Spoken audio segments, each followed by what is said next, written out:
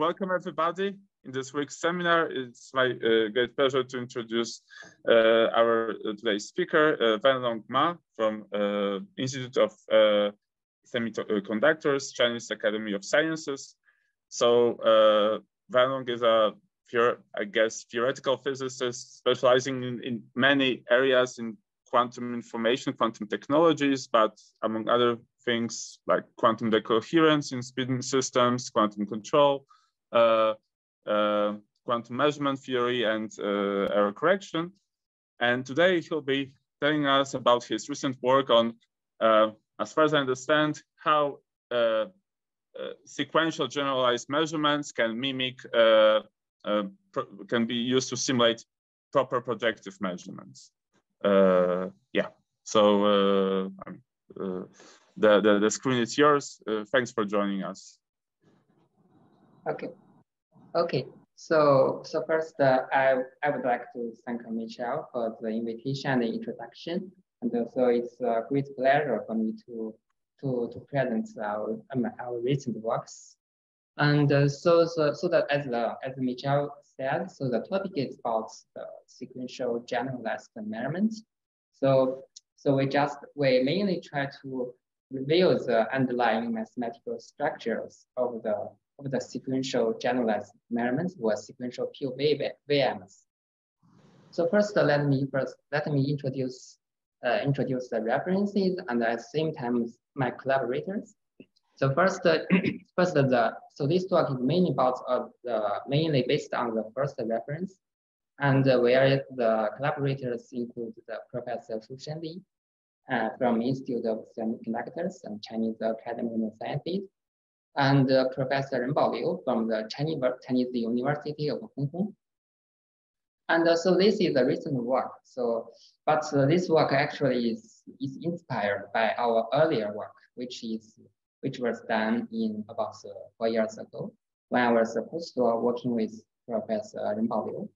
And so in that work, we also studied a simple case of the sequential wake measurements and find some interesting relations with phase transitions in statistical physics.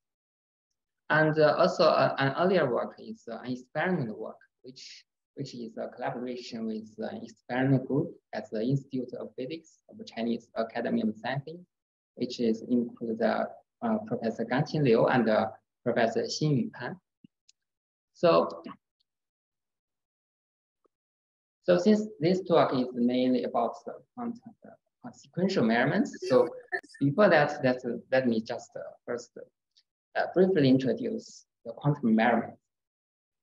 So we know that any quantum system can have various kinds of evolutions. So for a closed quantum system, the typical evolution is a unitary evolution. But if we want to obtain some useful information from a quantum system, we need to make quantum measurements on this system. So we can see that the quantum measurements can be regarded as a process. That is, we can retrieve the classical information from a quantum state. So suppose we have this. Suppose we have a quantum state which is rho, and if we perform a quantum measurement, we can describe as a black box. So this black box can have different outcomes. Suppose we can have R different outcomes, and for each outcome we have a respective probability, the pi, and the summation of the different probability should be equal to 1. Means that mean that all the results should either equal. Means that they are distributed according to some probability distribution. And for each result, the quantum states will jump to a state which depends on the measurement results. That is, the quantum states will change from rho to rho I, and if we obtain the outcome I. So the traditional description of the quantum measurements in quantum mechanics is through the projective measurements. So projective measurements are described by Hermitian operators, or also called as observable. So we know that a Hermitian operator can be diagonalized and with eigenvalues being real. So now suppose we have this observer H, so we can diagonalize this and written it as in this form. Here the P alpha is a rank 1 projector. Now we can look at the process of measurements as just statistically projects the quantum state into the different orthogonal projections of the observer. And since the different projections, the summation of them is equal to the identity operators, so this ensures that the probability to obtain all the outcomes will be equal to 1. And the quantum states dependent on the outcome is given by this expression, and the probability is given by the trace of this drawer. So this is the projective measurements. So, but we know that the general quantum measurements can be should be described by the POVMs. So for POVM, so they are described by a collection of measurement operators. So these measurement operators, they should satisfy the completeness equations, meaning that the MR dagger and MR, so the summation of this should be equal to the identity operators. So this condition ensures that the probability to obtain the different measurement results is equal to 1. They are just similar to the case of the projective measurements, but a generalization to it. And the quantum states of the system will just jump from rho to rho I, and with the expression described by this, which is we just apply the MR and MR dagger from left and from right, and then just normalize the state. Okay, so we have the basically we have two different kinds of measurements, but this may which is just the PMs and the POVMs. So generally we can see that the PMs is a special kind of POVMs, but actually, so the general relation between these two kinds of measurements is kind of a very interesting fundamental problem. So you see that very famous results is that the Nymax theorem. So in this theorem, they say that any POVM can be implemented as a PM on an enlarged Hilbert space. That means that, so if we want to realize some kind of POVM, we can just use a larger Hilbert space, which means that we may add some ancilla system to couple with the original quantum system, and to form an enlarged Hilbert space, and just make a projective measurements on this whole system. So another relation is actually done by these recent works, which is from the group of the Michel. So in these papers, the main conclusion is that the POVMs can also be simulated with PMs with just a classical randomness, the post selections, and just a single ancilla qubits. So why we want to simulate the POVMs with PMs? Because POVMs, in some cases, they can outperform the PMs. For example, in the quantum tomography or quantum state discrimination or estimation. So it's important that we can realize some kind of novel POVMs with some available PM.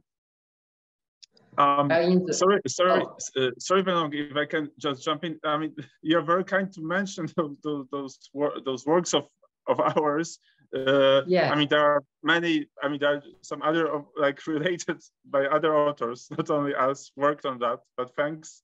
But like, just one technical comment, like in those works, we focused on, on, let's say, destructive measurements. So we didn't consider what happens like to a state after the measurement, right?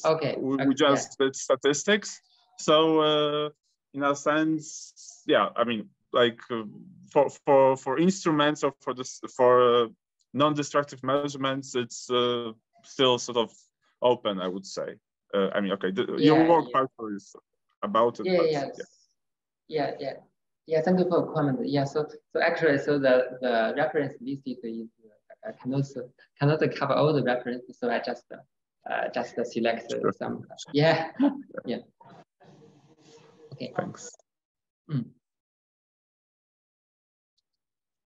So in the opposite directions, so can we use the POVMs to simulate PMs? So this is also an open question. So a recent development, which is done by the researchers from the University of Bristol, they say that their results show that they can actually simulate PMs with many copies of the POVMs, which means that they use some kind of spatial extension of the spatial extension to simulate the PM with POVMs. While in the other direction, so we can use some temporal extension for the simulation of the PM with POVMs. That is, we use the sequential POVMs kind of to simulate the PMs. So actually, there has been many references which was devoted to this line of researches, and there are some partial evidence based on the gradual state collapse or the statistics of the measurement results, which shows that in some cases, for example, in some cases they can use the sequential POVMs to produce, for example, the same measurement statistics as just a single PMs. But actually, to our knowledge, the general relations between the sequential POVMs and PMs, they are still not quite clear. So in this talk, I will just try to reveal the relations between the PMs and sequential POVMs by just from the basic mathematical models. And so this is the outline. So first, I will briefly introduce POVMs and which can be described by the quantum channels. And in second part, I will introduce very special kind of the POVMs with normal and commuting measurement operators. Although this is a kind of restriction on the kind of quantum measurements, but later we will show that it's actually describe quite general classes of quantum channels. And then I will try to investigate. So what will happen if we apply the sequential POVMs with such normal and commuting measurement operators? And we find some interesting results. That is, as we find the classical typicality will appear in such sequential POVMs. And finally, I will discuss the physical realization and its applications. Now let's see. So how POVMs can be described by the quantum channels. So quantum channels are also called the completely positive and trace-preserving quantum maps, or also called the CPTP maps. So previously, when we introduced the POVMs, we mean that so mainly talk about this selective POVM. That means that we have after we make measurements, we obtain the specific measurement result. But if we do not want to record the measurement results, so we will have the non-selective POVMs. So for non-selective POVMs, they can be described by such a quantum channel. So in this quantum channel, we just make a summation of the different quantum states dependent on the different measurements outcome, and write it in such a cross representation. So for such a map to be a CBTP map or quantum channel, so the set of measurement operators, they should satisfy this completeness relations. Okay, so this is the quantum channel representation of the POVMs. But the quantum channels actually have several different representations. So the cross representation is the one that we mostly often use. But actually we have 3 other different kinds of representation, including the choice representation, the natural representation, and the science ring representation. And in this talk, I will introduce. I will use 3 different kinds of representations. That is the cross representation, the natural representation, and the science ring representation. I will show that. So by interchanging between different representations, we can extract the different insights, for example, on the sequential application of quantum channels. So next, let's just look at what's the natural representations of a quantum channel. So to introduce this concept, we need to introduce a related concept called the Hilbert-Schmidt space, which is the vector space of the linear operators in the Hilbert space, equipped with the HS norm. Now let's look at a general operators, X, which is the operator in some d-dimensional Hilbert space. So this is just a d by d square matrix. So we can partition this matrix according to its role. That is, we can denote its first row as x1 and its final row as xd. And we can reshape this operator from a d by d matrix to a column vector. The column vector is d squared by 1. So how to do this? We just take the transpose of x1 from x1 to xd and just this them in the sequential. And by reshaping make this reshaping, we can use the most often used Euclidean norm of the vector space to define a similar norm for the operator. That is, we define the HS norm as this. This is actually not This is not a HS norm. It's that HS inner product. So the HS inner product of the X and the Y operator is just equal to the inner product between the corresponding vectors, and they can be expressed as the trace of the Y diagram and the X.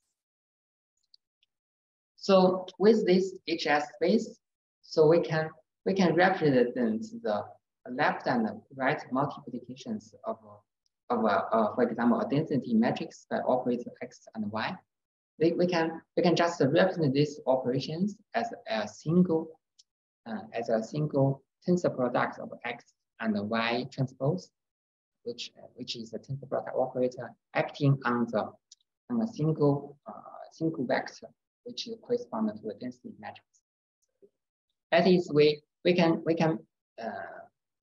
use some kind of a single matrix to represent both the left and the right multiplications. In this way, we can represent the quantum channel in a quite simple, in a quite direct form. In this form, it's actually just the natural representation of a quantum channel. So for this, in this natural representation, we see that the quantum channel has been reduced to just a single matrix. that acting on a single vector. So the advantage of such the natural representation is that so if we apply some sequential application of the channels, we can just multiply the corresponding matrix corresponding to the channels. That is, we just take the power of this matrix, and then we can use these properties to study the sequential POVMs. So what's the and review the underlying structures. So now let's make an important assumption. That is, we assume that the POVMs all have the normal and commuting measurement operators. That is, for normal operators, they mean that the M alpha and M alpha dagger, they commute within each other. They commute, and also the M alpha and M beta, they also commute. So this assumption is kind of a strong restriction, but we will later show that this actually such kind of restriction is they actually describe a very typical case for the QND measurements, that is quantum non-demolition measurements. So with this assumption, we can see that so all the measurement operators, that is all the R different measurement operators, they can be simultaneously diagonalized in also as a normal basis of the quantum system. That is, we can represent these measurement operators in such a matrix form. So we can make the following denotation. So first this is the first is M. M denotes just a column vector, which includes the R different measurement operators, and C is an R by D matrix, and it's a complex matrix. And finally, the P is a column vector, which includes the D different projection. The projection has a rank 1.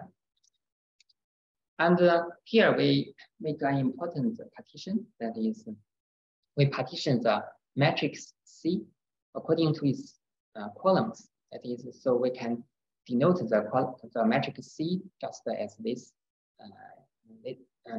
in this form. It just consists of all its columns. But we'll see that actually all the property of this the POVMs can be described by this matrix C. So now let's first look at what's the completeness relations imply on the restriction of the form of the matrix C. That is, for the completeness relations, which means that the M dagger and M is equal to the identity operators.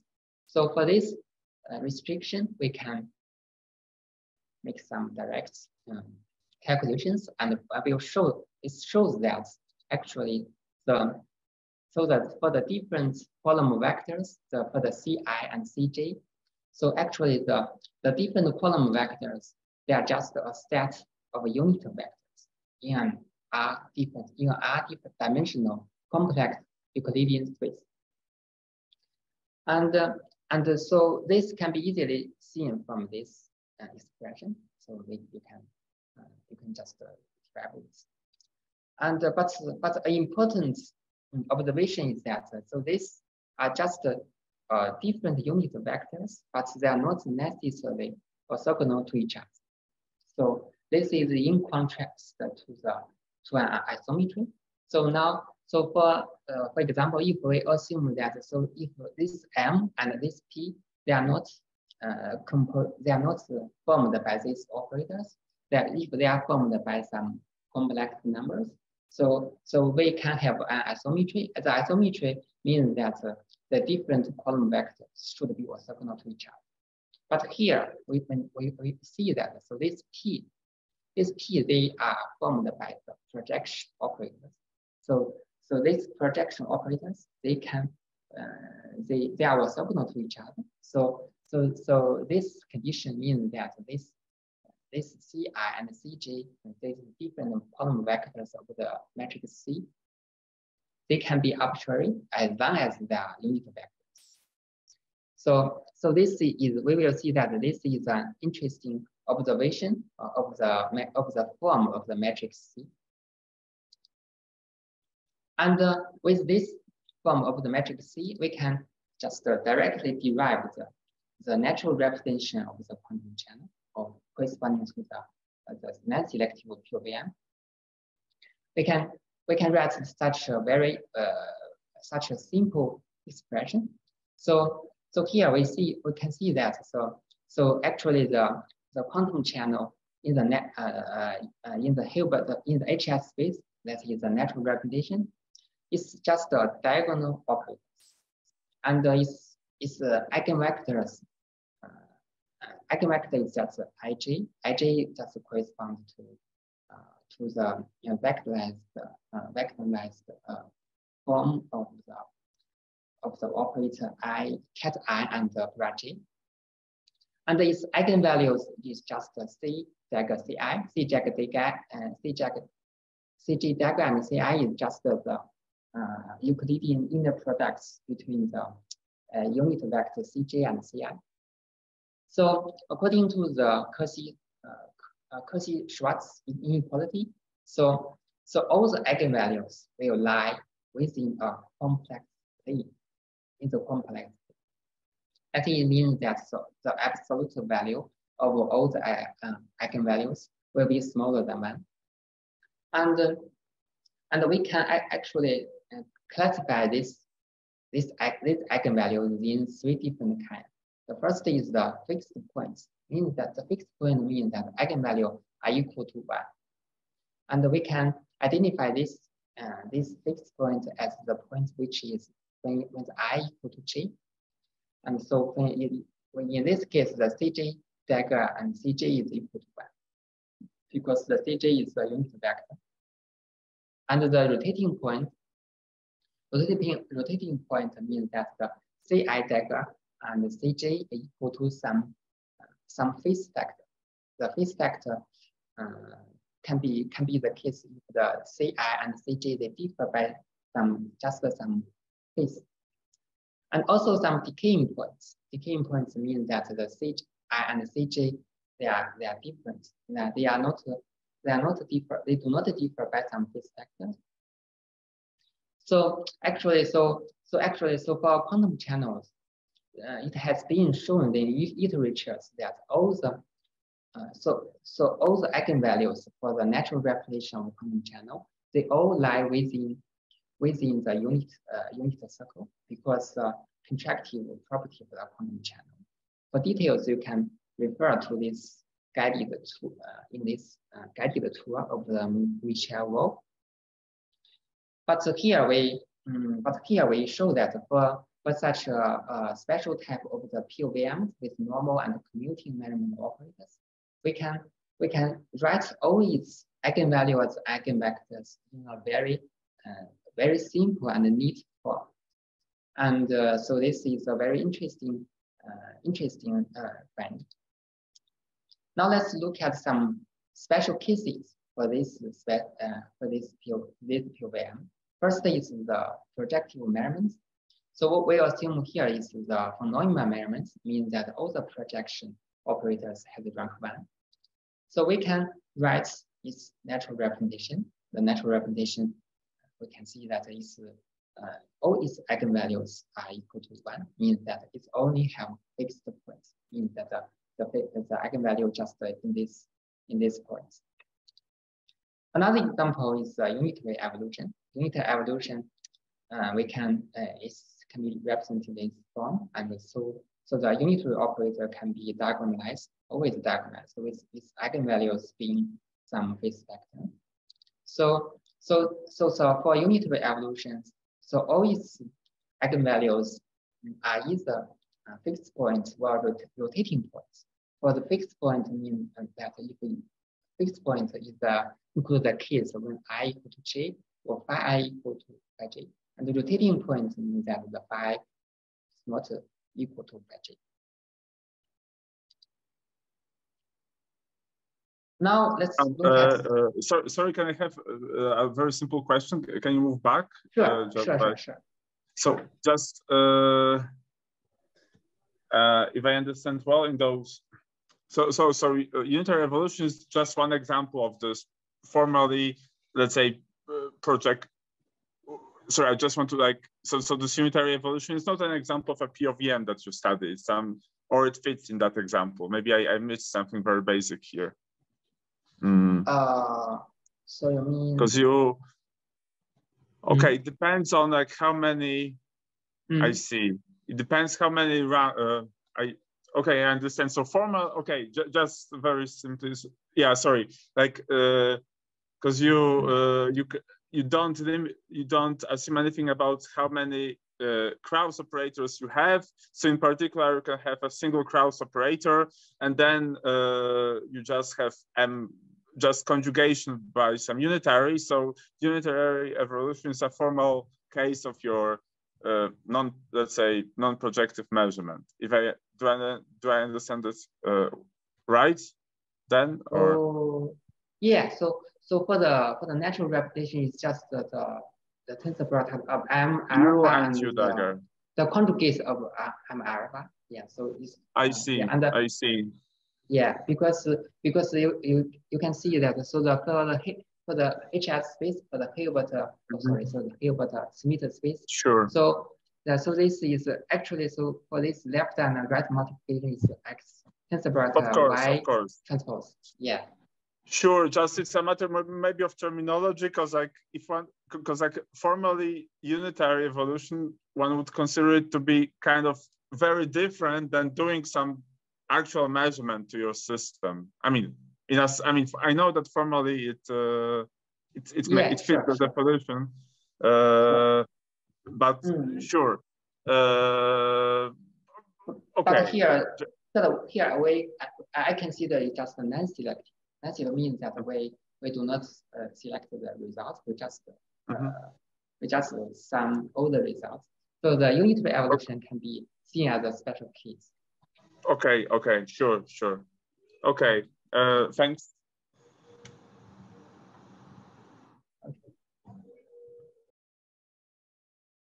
Okay, so now let's see. So now let's look closely at these structures of the POVM measurements.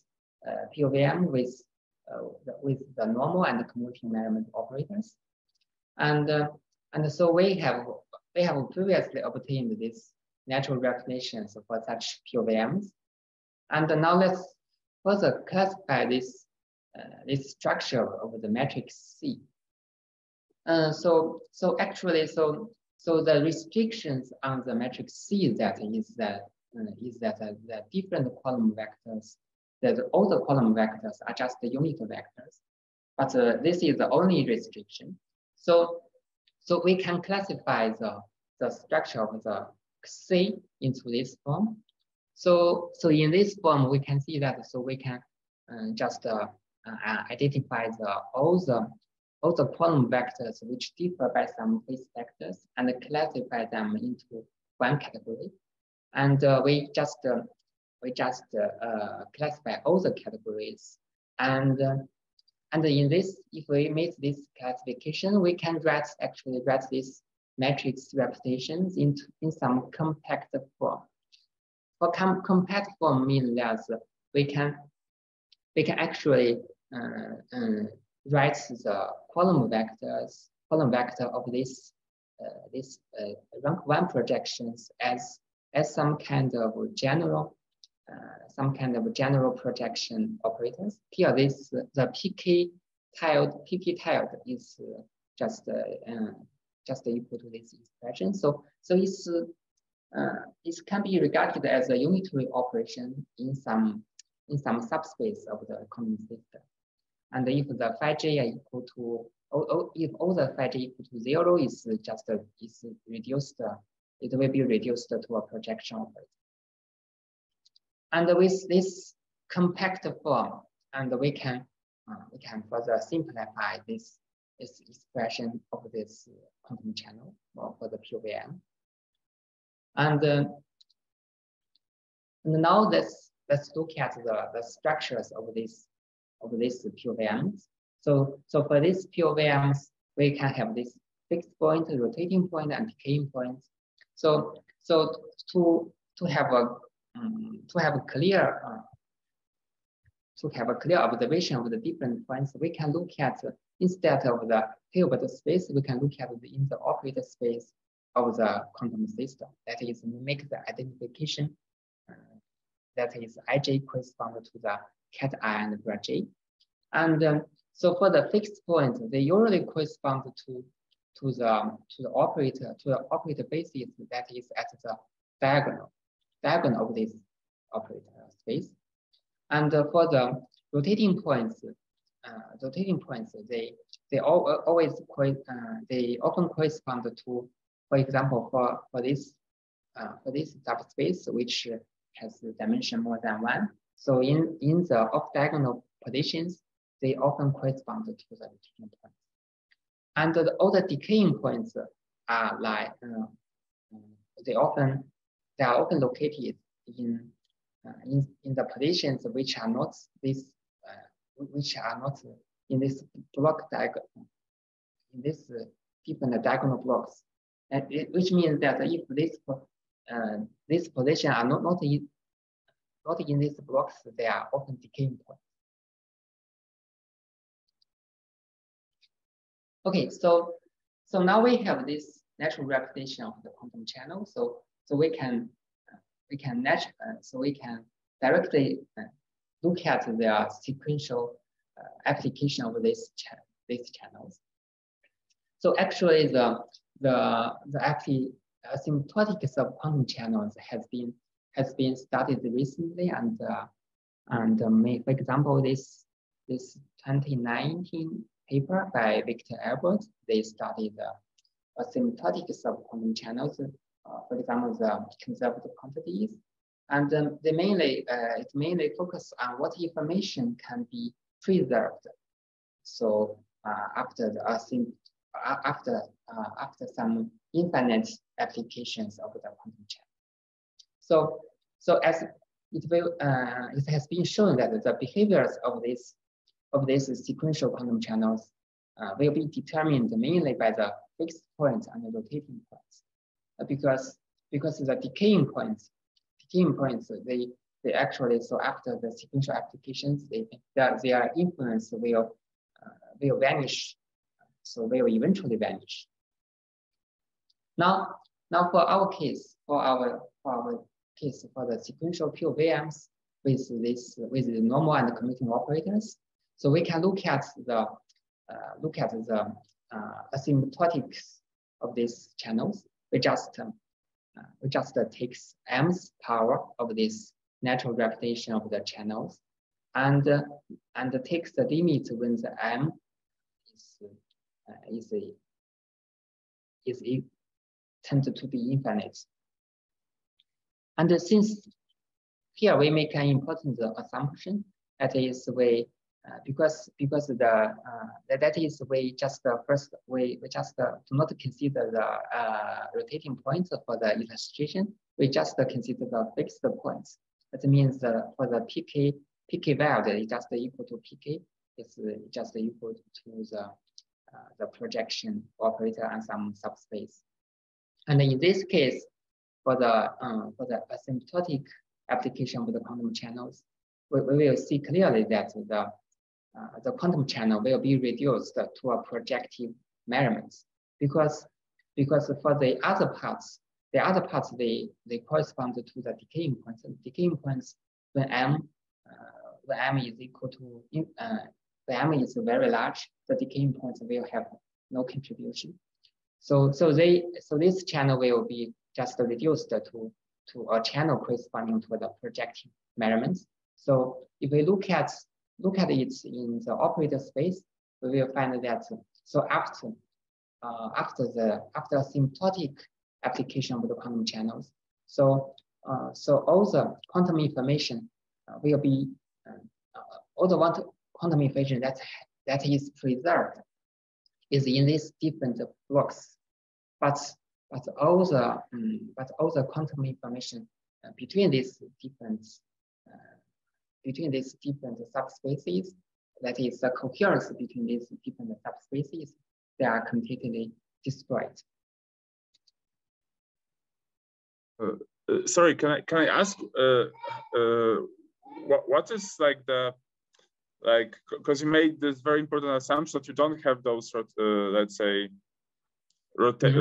rotating points. What is like the physical basis of this assumption? So you exclude some kind of like unitary evolution, or like how to sort of intuitively understand this assumption? Okay, yeah. That's a good question. So actually, the unitary evolution can be considered, but actually, so I just only consider fixed point because it's simple to illustrate.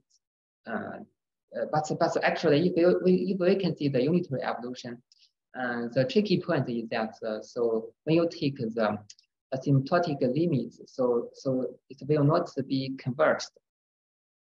But it will not be a problem for some finite application. Right, but what if you made some sort of ergodic average, like time average for over, like, rather than looking at the limits of the channel as like m goes to infinity, you take you average over the evolution steps. Okay, yeah, that's a good point. So maybe then the basis would go away, or yeah, that's a good point. So actually the literature, so they have, for example, they have used some kind of different approach. So for example, they make assumptions on the m. For example, the m may take some specific sequence of the integrals, but not all the integrals. So in this case, in the asymptotic limits, they may be converged to a single value, to a single channel. But actually, I think this is kind of not. They are not the most important thing because in practice we only consider the finite application of the quantum channels. We don't. Sure. Just to clarify, what I meant is not to assume anything about m, but rather, let's say, sum from m equal to 1 up to some large capital M, and like divide, take the average over the actions of the channel. I see your point. This, yeah. Then perhaps those rotating points would go. I mean, okay. Not that it's very physical, but yeah. Yeah, but it's interesting. But actually, in practical experiments, they typically take they fix the m and just do the repetitions. Yeah. So your point is we can average over m, right? Yeah. Yeah. That's okay. Just a comment. Right. Yeah. Interesting. Yeah. Yeah. Please go ahead. Okay. So we have this. Now we have this correspondence between the sequential POVMs and the PMs. Now a natural question is that which sequence of this selective POVM produces a specific projection? Which means that so if we look at the quantum channel, the phi actually consists of r different parts, which is just the r different super operators. Or the linear operator in the HS space, and so for the sequential sequence of the POVMs, for example, we take this this sequence. The sequence means that the M1 and M2 to MR, the number of this means that the number of the appearances in this sequence. So this question is that, so which kind of this POVM sequence correspond to a specific projection? Can we have some interest? Can we have conclusions about this? So actually, so we can get some intuition, get some inspiration from the theory of classical typicality. So in classical typicality, they mainly cares about the following problem. So actually, before I talk about this introduction, I may briefly introduce the theory of classical typicality. So actually, the classical typicality is a very important concept in the classical information theory. So it was mainly developed by the Shannon, and this concept of typicality is closely related to the Shannon entropy, and the classical typicality is also the theoretical foundation for the compression of the classical information, and it's very important to the modern information technology, and it's also important to the understanding of the process of the summarization, and also in the statistical mechanics is also very important concept.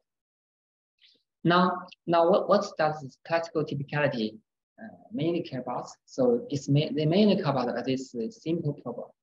So suppose we have a random variable x. So x can take r different values with the corresponding probability, the p1 from p1 to pr.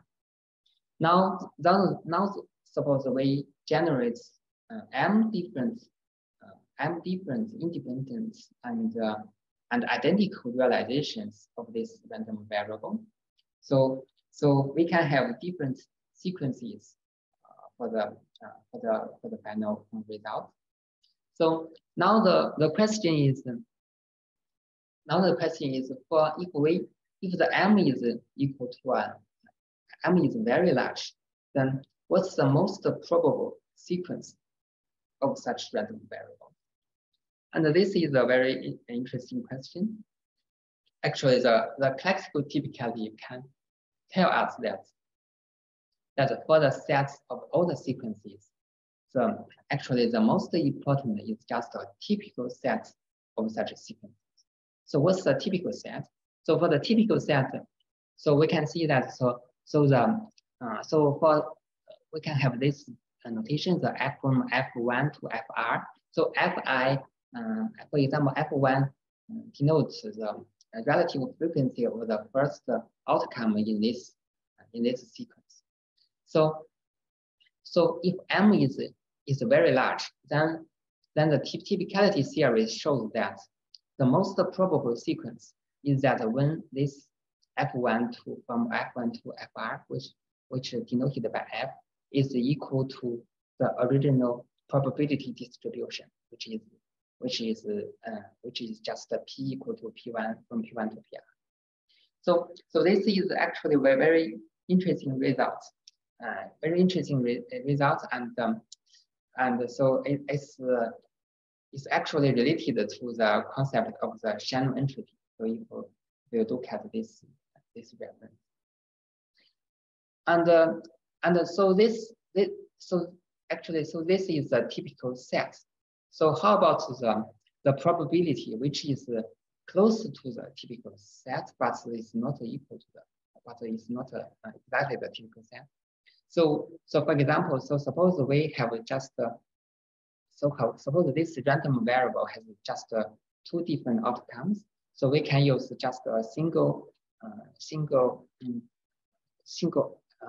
parameter f1 denote the final result of this final statistical result. So we see that the typical set corresponds to the F1 equal to P1. So for the under the probability of the other sequences, they can be actually described by this expression. So this expression, you can see that is the so it's just related to the relative entropy between the F and P. So we see that in this expression, we see that as M, that is the number of this realization. As M is very large, so actually the width of this distribution is become very small. So means that so as M increases, most probable sequence is just a typical sequence. Now we can have some analogs between the theory of classical typicality and the typicality of sequential QVMs. So the analog can be seen clearly by the two equations. In the first equation, we can have this identity, meaning that all the probability, the summation of the probability for all the possible sequences that are equal to 1. And for all the sequences, the sequences, the most important one are just the typical sequence, meaning that it's a typical set. And for the sequential POVMs, we have not just a single probability, we actually have a diagonal operators. Diagonal operators which has so for each diagonal elements, they can be regarded as a probability, which means that they correspond to some specific P. But since the measurement operator this M, they are diagonal operators, so they can have actually the different set of the typical sequences, which means that so that's the different, which means the difference is that instead of a single typical set, they have a set of different typical sets corresponding exactly to the different projections, which arises in the asymptotic limits. Now let's look at how we derive this. So we can write the mth power of the phi. We can the phi is equal to the summation of all the MR, and we can expand this expression according to the multinomial theorem, because all these different measurement operators they commute with each other, and we can we can just write explicitly the expression for all the different MR, and by some very similar derivation to the classical typicality, we can find the final results. The final results is we can look at this slide. So final result is that the mth power of phi is equal to this one. So what does this one mean? So this one means that so if you look at the case of the infinite M, so this expression means that the phi M is reduced to the summation of S different sets of typical sequence POVMs leading to the different projection operators. For the large but finite M, the phi M is approximately the summation of the S Gaussians around the different typical sequences. So to have a clear vision of this expression, so we can still use the single case which has only two outcomes. For two outcome POVM, we can have a single parameter F1 to denote the final result. So So suppose we have this four typical sequence correspond to the F11 and F21, F31, and F41, and so this expression can be just understood from this paper. So this means that we can see that this figure is composed of 4 different peaks. So actually each peak, the weights of each peak is actually inversely proportional to the measurements, to the measurement times, that is to the m. So if m is very large, that means that the weights of each peak is very small, which means that the different peaks can be very separate. So that means that suppose we have find a special sequence of the sequential POVM.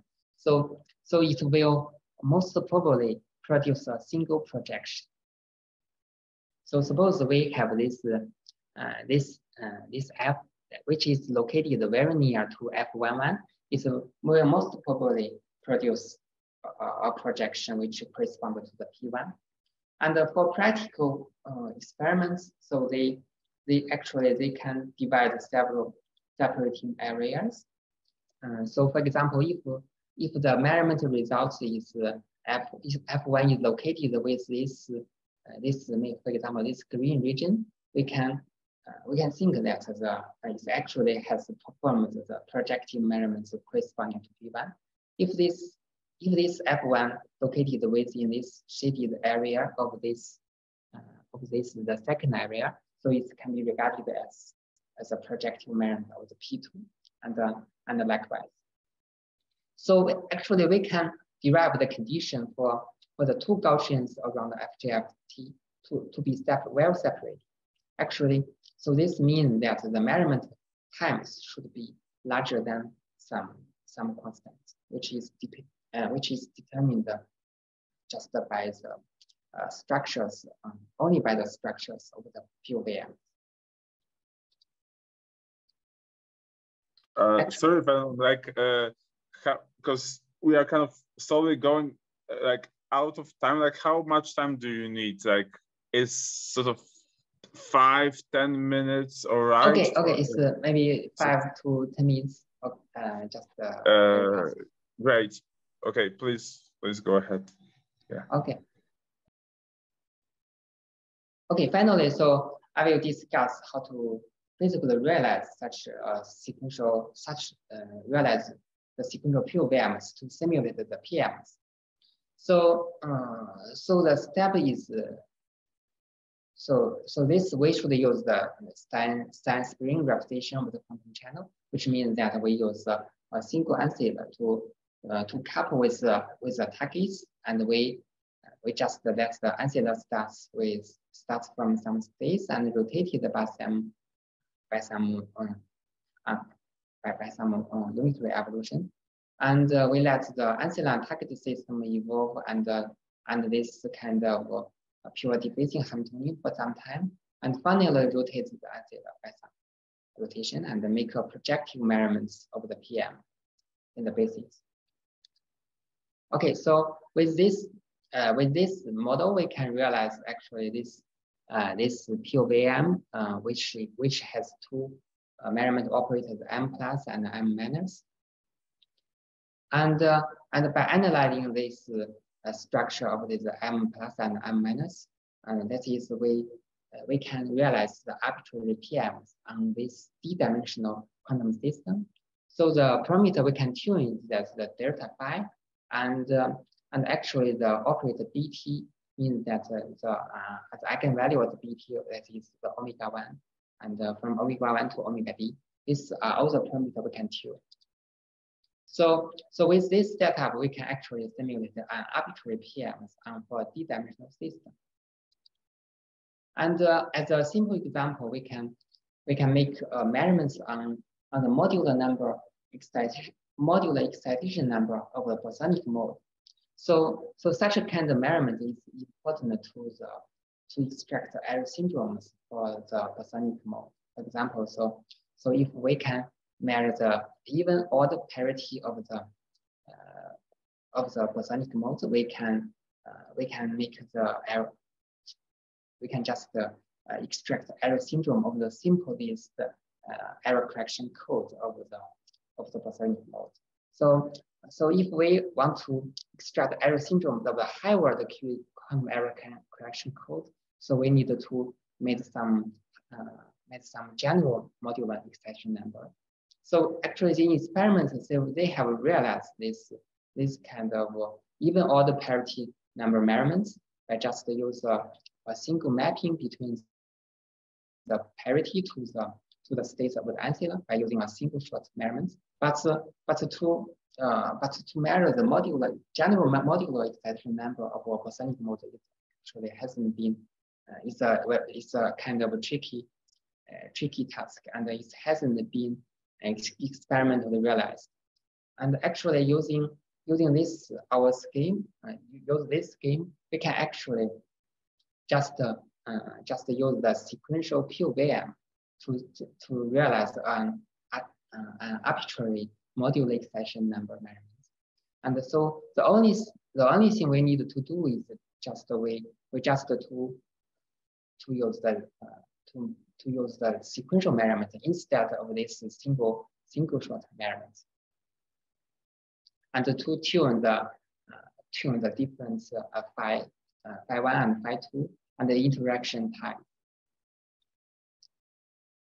Okay, so for the details, you can refer to this referencing.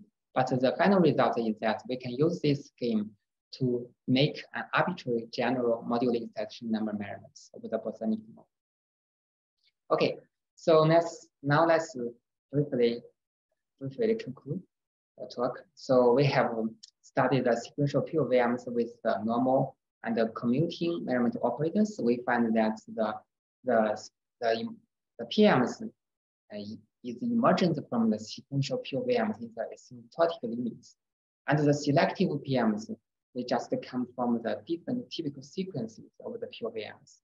And we found this scheme has applications in simulating arbitrary PMs for finite and infinite dimensional systems. So our open question is that, so since in this talk we have restrictions on the form of the POVMs, that is, they have this kind of special kind of measurement operators. So our natural question is that, so how about if we have general measurement operators? For example, if we have the non-normal operator measurement operators or the non-commuting measurement operators, so the typicality still apply.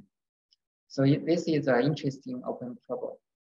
And another problem is that we can just can we explore more application of this scheme in this talk? That is, we use it for the initialization of readouts, the feedback control. Feedback control also includes the quantum error correction. So that will be very interesting directions to follow. Okay, so finally, I would like to acknowledge the support from the findings, and finally, I have some open positions for postdoc and our research assistants and exchange students. So if you are interested, welcome to contact me. Okay, so with that, I'd like to conclude my talk. Thank you for your attention. Thank you, Wen Long, for a great talk. Yes, we have time for questions or comments to the speaker. Yeah, I have some technical problems on my device, so I don't see who wants to ask a question. So please maybe just unmute yourself or and ask a question. Yeah, if you want. Can I ask a question? Sure. Actually, I mean, please forgive me if I don't understand you properly. In your presentation, you got actually asymptotic result for selective projective measurement from the typical sequence of POVM. But what kind of actually what causes one single projective measurement from the sequential of POVM. For example, if you have like a sequential of POVM, but what kind of actually things actually select one projective measurement? Because for here, next slide, number of S. Okay. So if I understand correctly, your question is, so you mean, so you mean what kind of typical sequence? What kind of typical sequence of this POVM produce a specific PM, right? Right. Okay. So this is actually a very crucial question. So, so actually, I do not. I miss it in this talk. So these typical sequences are solely determined by the structures of these measurement operators. So if we look at this expression, so this expression with this expression of this measurement operator in the matrix form. So we can see that the typical sequence just corresponds to the probability distributions, which is determined by the matrix elements of different columns. So you can see that the typical sequence Fk, they are just determined by for example, the square of the absolute value of the C1k and the CRK square. Yeah, does that answer your question? Can you show next slide? Next slide. Right. Yeah, here like S is how we can actually determine S. This is it. You can choose S, right? Okay, S is you can think S is also determined by this structure of this matrix. So the S is just the number of this column vectors. So look at this matrix C. So S is just the dimension of just the number of the column vectors. But in the end, actually, after like series of measurements of M reduce projective the POVM to one single projective measurement. Right. But what actually make the one single measurement is to be correct? Special one single measurement actually single projective measurement is selected. Okay. So actually, in experimental realizations, so for example, so if we make sequential measurements, so for each measurement, we after each measurement we should record the results. So after M different realization of the measurements, so we have M different, for example, M different results. So we just make some statistical analysis of the measurement results and find, so for example, the number of results corresponding to the measurement operator M1, and also the number of measurements corresponding to the other different measurement operators. That is, we can determine the kind of the F correspond. So F, yes. So we kind of so for each round of the experiment, so we can determine a corresponding F, right? So F is in this expression. So or you can look at in this figure, the F is just you can think of as a single F1. So it eventually become like a single F1. Yeah. So for example, so you can, for each round of measurements, you can determine a single F1. So for example, if we have m different m sequential POVMs with, for each POVM we have 2 different outcomes. So we can make so we can just record the number of plus measurements and the number of minus measurements, and just and then we compute the F1. And so compute F1, we can just find which, so where is located. So if it's located, for example, located very close to F11, then it will produce the projective measurement P1, right? So if it's located in the other positions, they will. But we cannot control actually which one, like F from between among actually F1, F2, F3, F4. Yeah. So yes, we cannot control it because right. It's actually kind of probabilistic. But the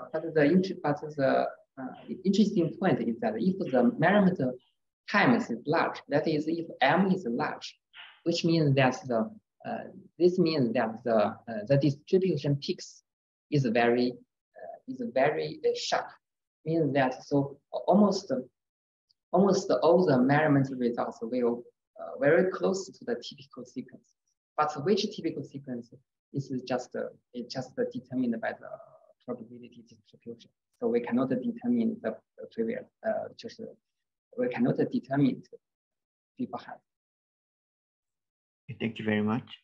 Very interesting. So we cannot determine, we cannot just deterministically know it, because it's just like if you make a projective measurements on a single qubit space. So the result of obtaining 0 and 1 is determined by the square amplitude of the different superposition. Right. A quick related question. So I understand that this number of repetitions m has to be somehow much larger than this s for this procedure. This number of so I understand that s is like one should think of it as like number of outcomes essentially, right? Or this s. So you mean the s effective number of outcomes of the projective measurement that's realized, right? So s is not equal to the number of outcomes. So s is actually only determined by the structures of the measurement operators. So let me show this. So right, but in the end you simulate some projective measurement, right? Isn't it the case that, okay, maybe I missed it, like where the number of outcomes of this effective projective measurement pops out in the end? Because you approximately realize some projective measurement, right? When you concatenate your channel. So it will have some number of outcomes. So maybe I missed it. Like, isn't it the case that this S is effectively the number of outcomes somehow, or of this projective measurement, or it's N? It's N there. The next. So I do not quite get your question. Well, but so, like in the end, you realize some projective measurement, you say, right? Right. So this projective measurement is characterized by some like projectors that are Krauss operators, right? And there are some number of them, right? Right. So what is their number? Is it just S? Or well, S, yeah. No. Like here, see? Yeah. It's like. So S is you mean what's S, right? No, but okay, maybe I don't want to sort of there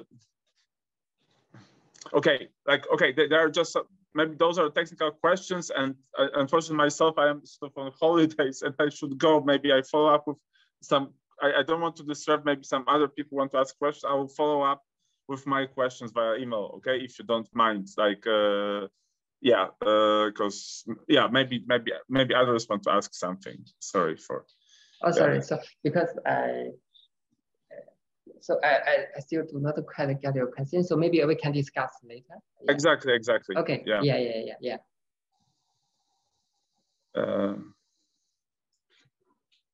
Okay. Are there more questions to Wen Long? Just a quick question.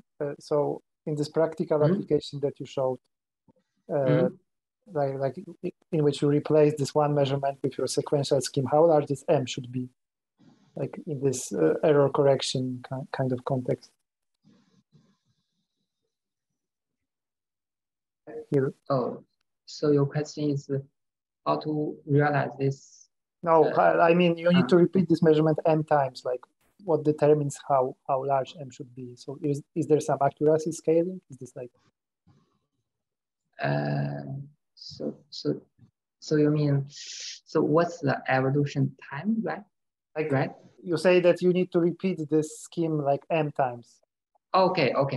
So what determines M? Okay, so actually, the M we should choose is determined on the accuracy you want to simulate the PM. So the M, so it's generally if M is large, then the simulation accuracy is very high. But if M is small, then it's so if we look at this figure. So okay, so it's like exponential in M also. Yeah. Yeah. Okay, okay. All right. Any more questions? Okay, I just have maybe one general one. So in the future, do you want to explore like what happens when you don't assume normality of those Krauss operators, and then study like proper non-commutative analog of this? Do I understand? Yeah. Well, yeah, sure. Yeah.